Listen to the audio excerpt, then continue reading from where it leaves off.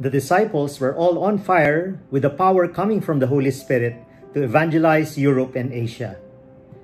Paul himself, the disciple who was the most fired up, traveled a total of 16,000 kilometers from 45 AD to 64 AD on foot and by boat, a total distance equivalent of travel from Manila to New York and then to Las Vegas.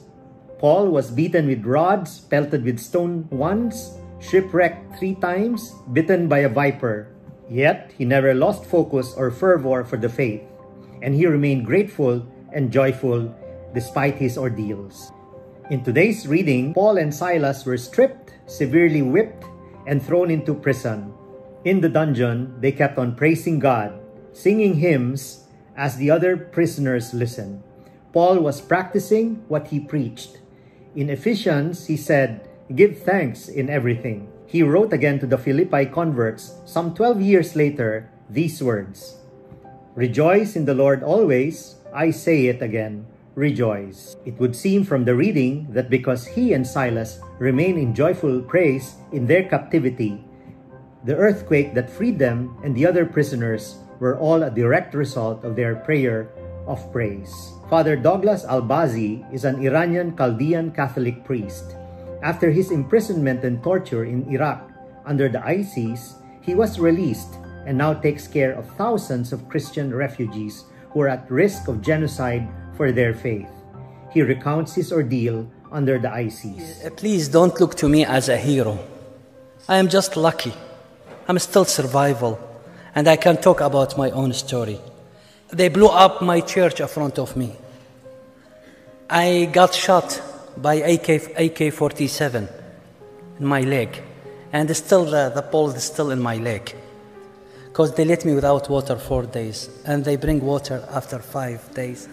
From the first day, they broke my nose, and during the day, from the first day, they put chains in my hand, and they covered my eyes, and that day they used hammer, and they broke all my teeth.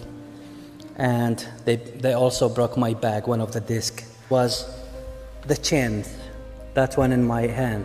So they were left 10 chains and one big lock here. I used those chains to pray my rosary. And start with 10 till the lock, and the lock is Holy Father. In my life, I never pray rosary deeply like that time. Praising God in times of distress is not new to CFC missionaries who go to distant lands to fulfill the vision of couples for Christ, to be families in the Holy Spirit renewing the face of the earth. Brother Harold Grecia Oronya, who is the CFC country coordinator for Uganda, exemplifies those who praise God even in times of difficulty and trials. We were on our 4th mission to Uganda when it happened to us. While going out of the airport, we were robbed and our passports were among the things taken from us. At first, we did not mind it, thinking that we could just easily come back to UAE without a passport. We managed to conduct MER1 and MER2 giving talks and sharing. After we accomplished our mission agenda, it dawned on us, it might not be easy to get back to the UAE. We went to the UAE embassy to get a travel document to the UAE, but it was denied. They said that we needed to go back to the Philippines to get new passports. We were devastated and terrified because we just took a short leave from our work in the UAE just to go on mission, and our bosses did not know our whereabouts. We thought that we will be terminated from our jobs if we will go back to the Philippines, knowing that the process of securing the passports will take some time. Add to that, our 3 children were left in the UAE waiting for us. Coming out from the embassy, heavily burdened by the thought of being jobless and not being able to come back to the UAE, we went back to our hotel room, knelt down as a couple beside the bed, holding hands while thanking God for the gift of mission, for keeping us safe even if we lost our passports.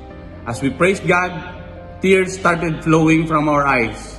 We embraced each other with a big sigh, we asked God to help us in this situation. After our prayer, we immediately decided to go back to the Philippines, called one brother who immediately booked a ticket for us in less than an hour with a flight in less than 3 hours. We packed our bags, hurried to the airport with praises to God for the air ticket, which was a miracle because flights were full during those weeks as it was a holiday.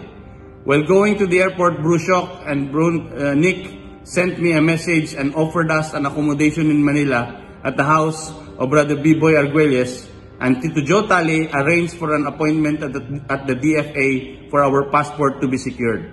Again, we praised God for the help of those brothers. When we arrived at the airport, we were surprised to see that the check-in counter was closed already. But with some plea to the airline staff, they allowed us to go, which again made us praise God even more.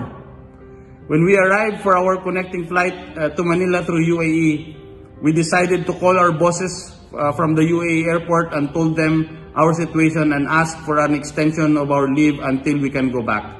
To our surprise, both our Emirati bosses said okay and told us to hurry up with the processing of our passports so we can come back to work, and told us that whatever documents we needed for securing our passport and UAE visa, they will be willing to help. This made us jump for joy at the airport and again praise God for this. To cut the story short, we got our passport in 4 days. Again, a miracle through the help of Tito Joe. We praised God again while coming out from DFA office, and we got our UAE visa in Manila, ready to get back to UAE in a very short time. After a few months, I was even surprised that I was promoted even if I was not able to work for almost a month due to what happened. My wife even got an increase in salary after a few months also. Until now, that event reminded us to always praise God no matter what happened. Looking back, it always gives us a smile, thinking of what God has done for us during that time. Let us pray. In the name of the Father, the Son, and the Holy Spirit. Amen. Heavenly Father, grant me the grace to always be joyful, to praise you, especially in times of trouble and difficulty, and trusting that you will hear my prayer, and this will lead me to a greater faith in you. This I pray in Jesus' holy and mighty name. Amen. In the name of the Father, and the Son, and the Holy Spirit. Amen. God bless your families, brothers and sisters. God bless couples for Christ.